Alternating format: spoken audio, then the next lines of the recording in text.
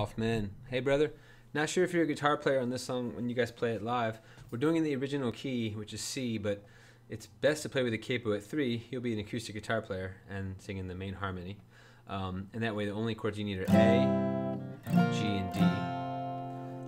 And the A just kind of does that little blues groove thing. So does the D. I kind of play the D with 1 and 2, so I can get those notes and still blues groove, but you could also play them like this with your pinky. So the only other thing is when the riff plays, you don't need to play the riff, but I want you to play the setup. So you have this flat finger A ready to go, you bend the low E string and then hit the A chord like this. So